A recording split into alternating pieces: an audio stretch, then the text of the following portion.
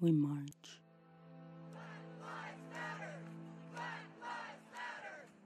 For justice.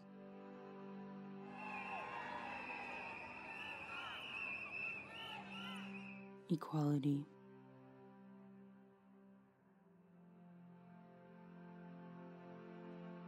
Peace.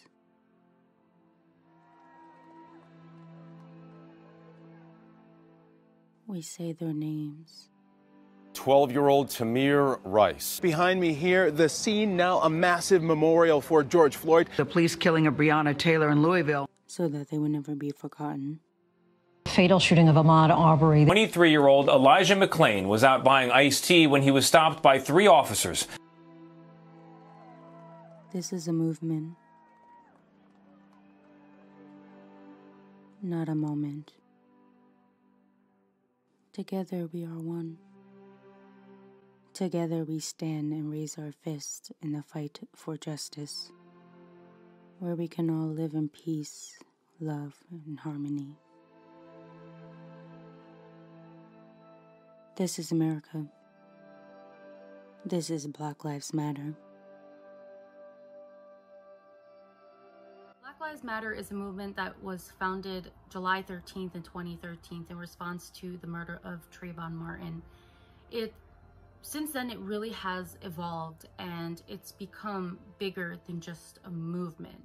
It's become a safe place where the Black community can come together and fight against this injustice and this inequality and racism, discrimination. 2020 itself has already been a crazy year with COVID-19 and everything, and with the rise of the Black Lives Matter movement, not just becoming, national, but also becoming international. Like, it's reached other countries where people are also protesting, for the whole incident that happened with George Floyd. And it's really a shame that over time we're still dealing with this. This is still an issue in America. The Black community wants equality and justice for those who were murdered due to police brutality. These are things that shouldn't be normalized, yet somehow in America it is, and people don't see an issue with that, and that itself is an issue. Growing up half Black in the United States has really, taken a mental, physical, and emotional toll on me. As a kid, I never really understood why people would make fun of my skin tone or my hair, or, call me certain names like Oreo.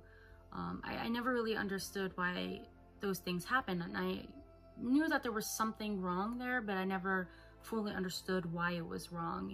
At the age of 6 was really my first time experiencing racism, and I never really understood why kids would say that I was ugly, or that my mom adopted me, and that I wasn't really her kid, and that she didn't love me because I didn't look anything like her.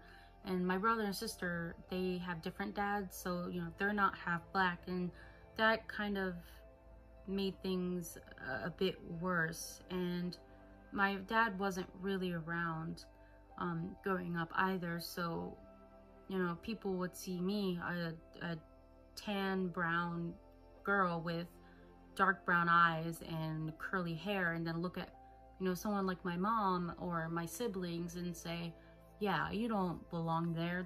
That's not your family. Your family gave you up because they didn't love you. I grew up wanting straight hair, wanting to be pale. I just always grew up thinking that I was ugly or that I didn't belong. And with the Black Lives Matter movement, it's really helped me find myself and feel connected to my roots and with my people. It's made me realize that I matter, my dad matters, my cousin matters, my uncle matters. It's really powerful, and it's more than a movement. And for the people who fail to realize that are the people that will keep setting this country back, keeping the Black community from being able to move forward and heal, where we could finally reach a place where we're all equal, no matter the color of our skin.